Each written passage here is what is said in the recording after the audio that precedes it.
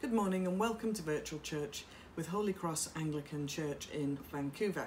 I'm Lucy, I'm the vicar at Holy Cross, and it's my pleasure to welcome you to virtual worship with us this morning. If you've not been with us before, you will probably want one of these. This is the service booklet, which can be downloaded on our website under the video at www.holycross.vcn.bc.ca, and if you click the Virtual Church tab, look for the PDF directly under the video and you'll find. Been to an Anglican service before, you probably recognise some of the format and responses. We will read the psalm together. Today our psalm is Psalm 139 verses 1 to 11. So if you have a copy of your Bible with you, then Psalm 139 verses 1 to 11. And then, and then verses 22 and 23.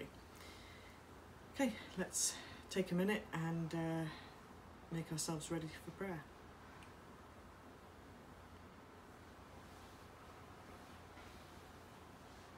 O Lord, open our lips. O God, make speed to save us.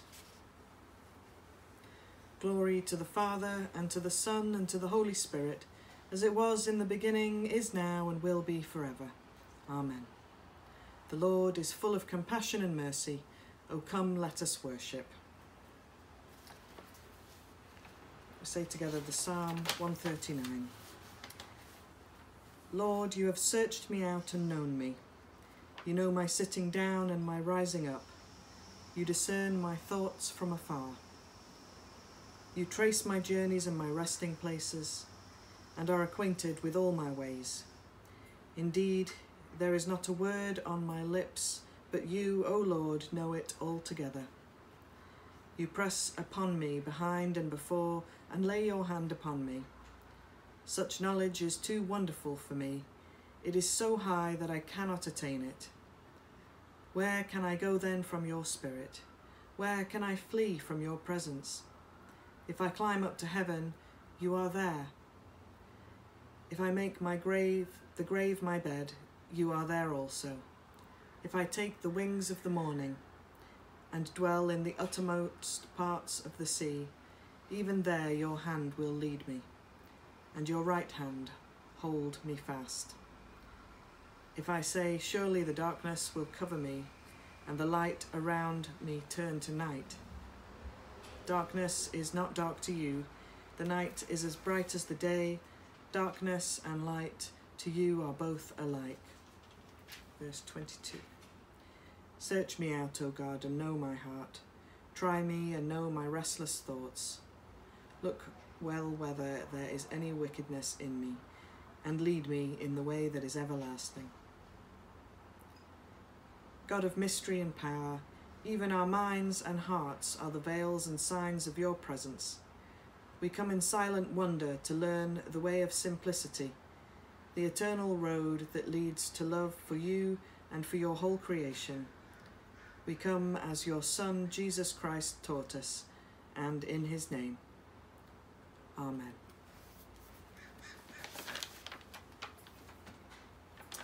Our first reading today is from the book of Genesis, beginning at the 28th chapter. Jacob left Beersheba and went towards Haran.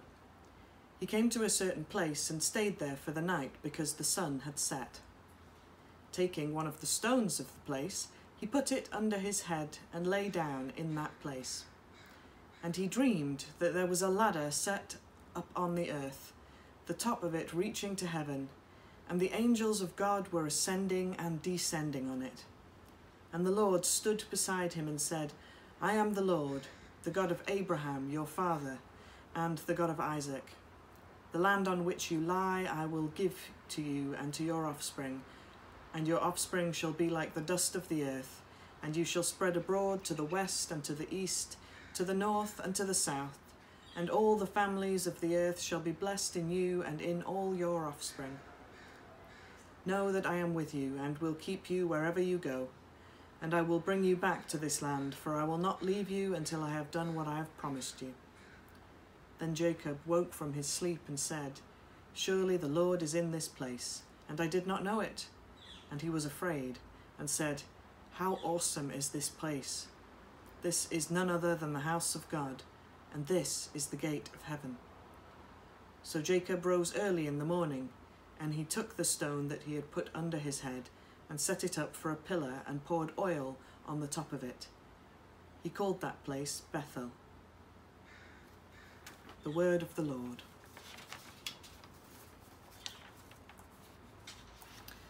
Our second reading is from the letter of Paul to the Romans. So then, brothers and sisters, we are debtors, not to the flesh, to live according to the flesh. For if you live according to the flesh, you will die. But if by the Spirit you put to death the deeds of the body, you will live. For all who are led by the Spirit of God are children of God. For you did not receive a spirit of slavery to fall back into fear, but you have received a spirit of adoption. When we cry, "Abba, Father," it is that very Spirit bearing witness with our spirit that we are children of God. And if children, then heirs, heirs of God and joint heirs with Christ. If, in fact, we suffer with him, so that we may also be glorified with him. I consider that the sufferings of this present time are not worth comparing with the glory that shall be received to us. For the creation waits with eager longing for the revealing of the children of God. For the creation was subjected to futility, not of its own will, but by the will of the one who subjected it, in hope that the creation itself will be set free from its bondage to decay and will obtain the freedom of the glory of the children of God. We know that the whole creation has been groaning in labour pains until now, and not only the creation, but we ourselves, who have the first fruits of the Spirit, groan inwardly while we wait for adoption, the redemption of our bodies. For in hope we were saved. Now hope that is seen is not hope, for who hopes for what is seen? But if we hope for what we do not see, we wait for it with patience. The word of the Lord.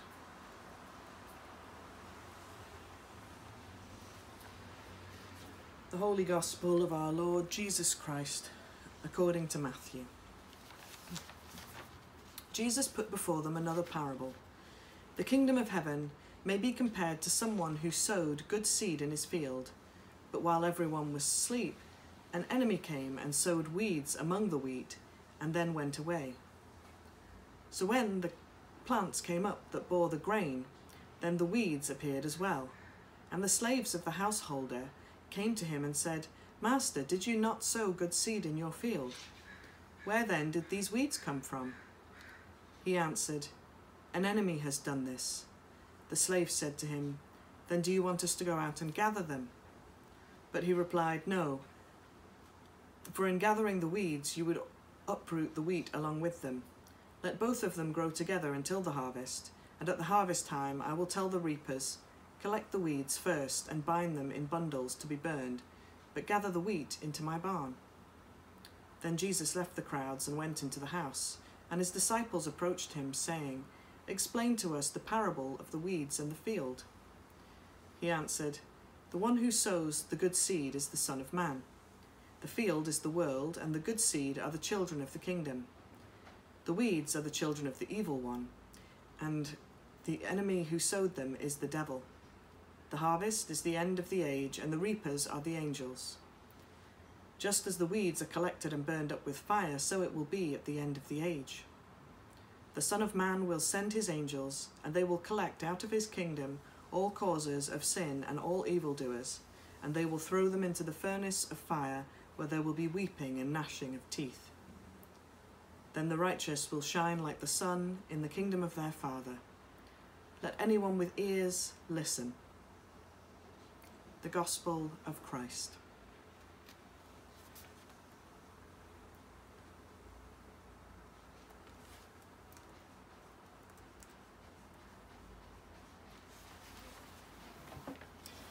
Between the words that are spoken and the words that are heard, may the Spirit of God be always present. Amen. Sitting in the church of my childhood with my feet dangling over the end of the pew, I heard this gospel for the first time, or at least that's the first time I remember hearing it. The week before, I'd been on sparkling form as an older sibling and had actually mowed my poor sister down with a shopping trolley at the grocery store. And on hearing this story, my greatest fear was that Jesus would realise that I was a weed and that I would be thrown into a pit of fire, which is much worse than being mowed down by a trolley. I know that using public trolleys now as weapons is wrong, and I still find myself from time to time worrying, however, that I am indeed a weed and that at some point I will be discovered. I think many people hear this story and wonder, what constitutes being a weed? How bad do you have to be? What do you have to have done to be gathered up with the weeds? There's a cautionary tale there for sure, but there's also a word of encouragement. The Master says, let them grow up together.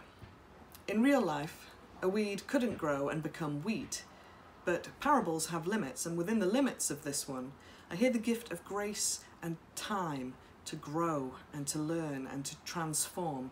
And maybe through the transformative power of God, for whom nothing is impossible, over time the weed would become wheat. I was speaking with a young woman once who felt that she was unworthy of God's love. She told me once that she thought she burst into flames the first time she returned to church, such was her conscience. The psalmist knows a thing or two about the ins and outs of our conscience in relation to God. They write about the intimate knowledge that God has of each of us, our comings and goings, our thoughts and words, the heart of our souls. Search me out, O God, and know my heart. Try me and know my restless thoughts. Look well whether there be any wickedness in me, and lead me in the way that is everlasting. God has always reached out to humankind. God is always reaching out to us, even in the darkest, most desperate places where we feel that we are unworthy of love. God reached out to Jacob, for example, in the wilderness that night while he was on the run from his brother after stealing his birthright. He's left his family behind, he's got nothing, and he finds himself sleeping with a pillow made of a rock. But God never leaves, and God promises to be with Jacob every step of the way, and he extends the blessing that he gives him to all the families of the earth, your family and mine. Paul tells us that this family bond goes so deep that not only are we one body in Christ, but we are heirs with Christ. Christ our brother, who taught us to call God our Father. Now, so what does it mean to be an heir with Christ? It sounds like a lot of pressure to me. Jesus sacrificed everything for God and everything for us, leading us into this resurrected way of being, this everlasting way. Jesus tells us through his parable that judgment is coming and necessary so that we don't have to carry the weight of judging others or ourselves. We can grow into the people that God wants us to be by seeking to understand the things in our lives that lead us away from God. We know that at the end, these things will be purged from the kingdom of heaven by the reapers, and God watches over us as we choose to live by the Spirit and grow into the wheat that brings glory to God. God shows us again and again throughout the Bible that God is showing up. God is always reaching out and doing things too wonderful for us to imagine or understand. May God shape us for God's purposes in this world and lead us in the everlasting way, that we may bear good fruit. God's will be done. Amen.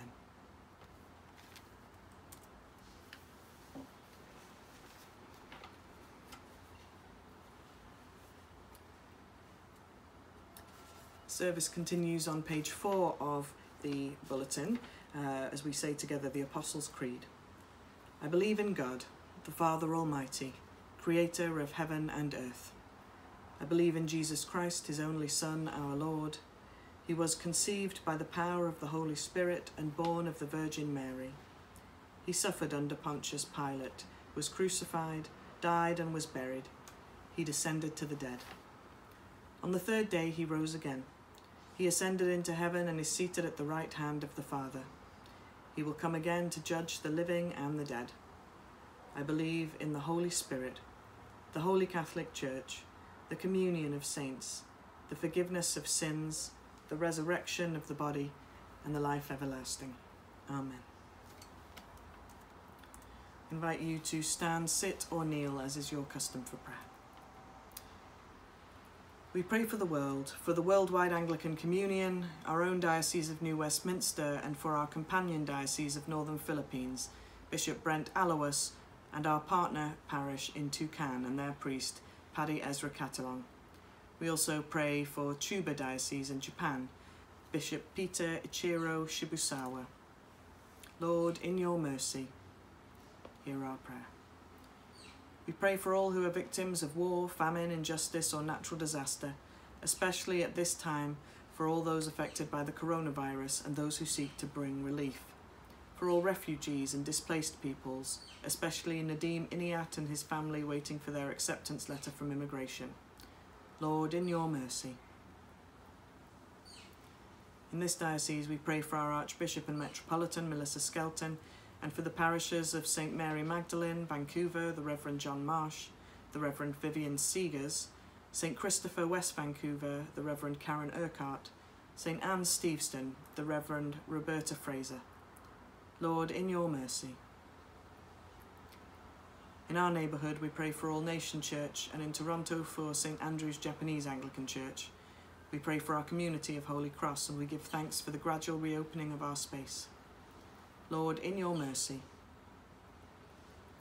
We pray for all those in need, those who have asked for our prayers, especially for Masuo Takisaki, Elizabeth Nato, Mark Raja, Iris Reimer, Miwako Minato, Naomi Shimizu, Norman Pym, Carolyn and May Bailey, Alana Tatchell, Chikako Macaulay, Daryl Hall, Basil Azumi, Sawa Matsuga, Tsuneko Maki, Mari Ohashi, Umi Sugawara, Thomas, Koren, Beryl Hooper, and Jamie Leakey. Please take a moment to remember others on your prayer list and name them now in silence or aloud. The Lord deliver them and keep them in his love. Lord, in your mercy. We remember those who have died, naming them now in silence or aloud. Rest eternal grant unto them, O Lord, and may light perpetual shine upon them. May they rest in peace. Amen. Almighty God, your Son has opened for us a new and living way into your presence. Give us pure hearts and constant wills to worship you in spirit and truth, through Jesus Christ our Lord, who lives and reigns with you in the Holy Spirit, one God, now and forever. Amen. Gathering our prayers and praises into one in the language closest to our hearts, let us pray as our Saviour has taught us. Our Father in heaven, hallowed be your name. Your kingdom come, your will be done on earth as it is in heaven. Give us today our daily bread, and forgive us our sins as we forgive those who sin against us.